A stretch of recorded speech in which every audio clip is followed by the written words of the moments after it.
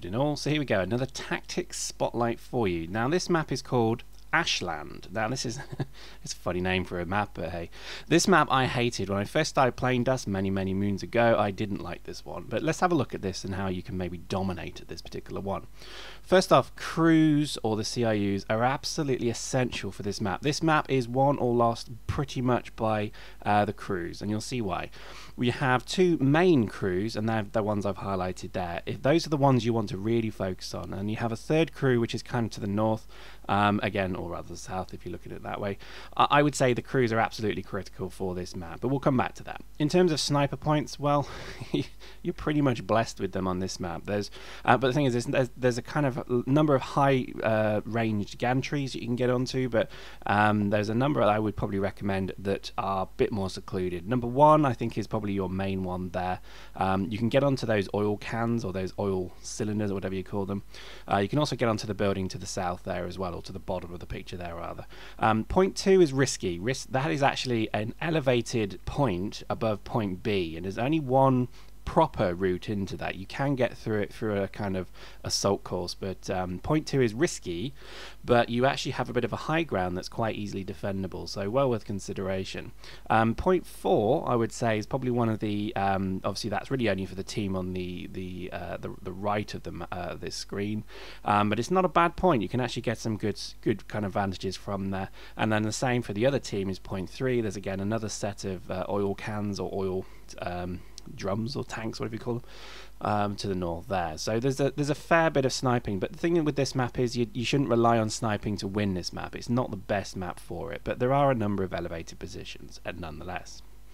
So where is the hot zone? Well, there's only one in this, and I would propose to you that if you want to win this map, you have to continue and hold the 2 CRUs and then keep B, C, and then extend into A when needed. If you just keep those 2 CRUs under your control, you're pretty much going to win this map, and I stand by that. I've watched this map many times, I've played with it many times, and to be honest, the first thing you should always try and get is both of those CRUs under your control.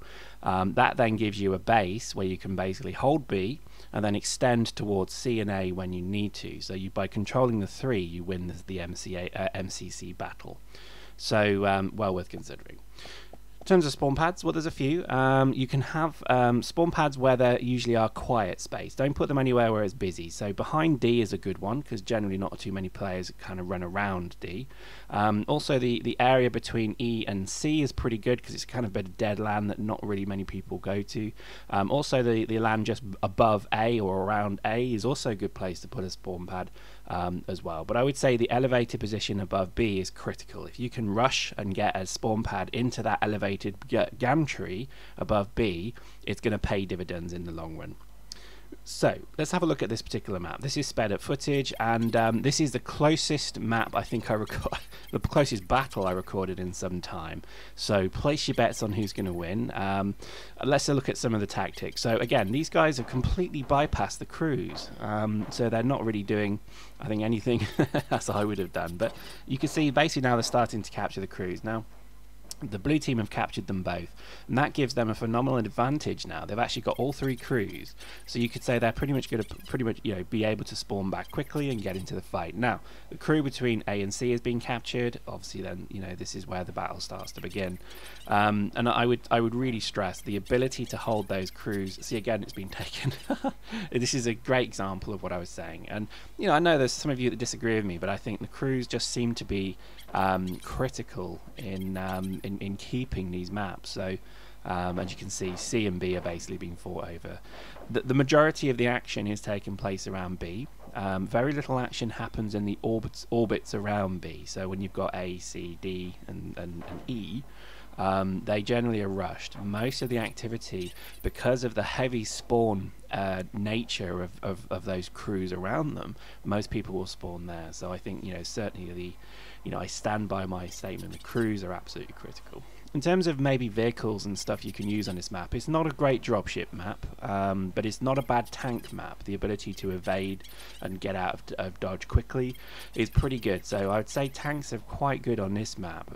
But because most of the time the troops are elevated, they're generally the troops are above the tank, it does give you a bit of a risk. So maybe just consider that one. In terms of, I think, maybe some of the other things to bear in mind, sniping is difficult in this map. You can get on the elevated gantries that extend, you know, pretty much from B. You see there's those kind of two structures. You can get on top of those and snipe down, but you're very exposed. So I would probably say it's risky to do that. Again, you know, generally snipers sit around the perimeter of the map and shoot in, and in this map I think it's not the easiest one to do that.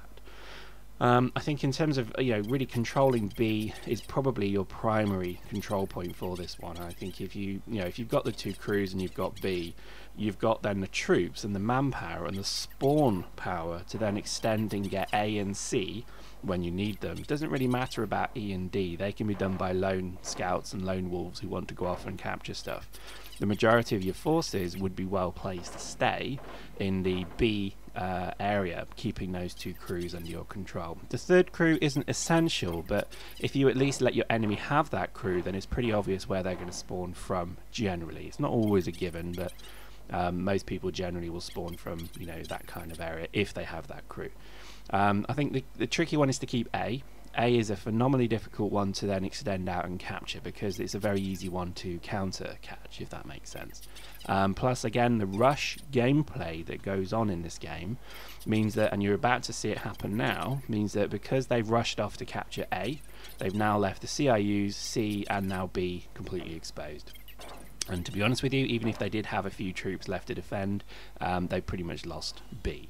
Now they're losing, obviously, the CRU. Now they're probably going to lose the second CRU. They're losing A, and you know the tide has turned. They've now lost the other CRU as well. So in terms of battle, clone-wise, this could go either way, and well, it certainly was going to go blue way. But I think from an MCC point of view, they've now, you know, Orange have now captured more MCCs than the other team. So it's actually going to be a bit down to the wire, this one. So place your bets. 13 clones versus what an MCC kind of controlled node. There you go, all controlled. It's an interesting one. I think that's kind of sums it up. But again, look at that. The CRUs were absolutely critical in that switch around. The ability to deny a spawn point close by where the action is really does mess up the blue team in this case. And as you can see, they've mostly fallen back. So who's going to win? 0 clones. Oh, we lost. Look at that. So even though we got them to 0 clones, they beat us on the MCC battle. So there we go. That was ASHLAND. Hope you liked that. We'll certainly do some more of these, and see you next time.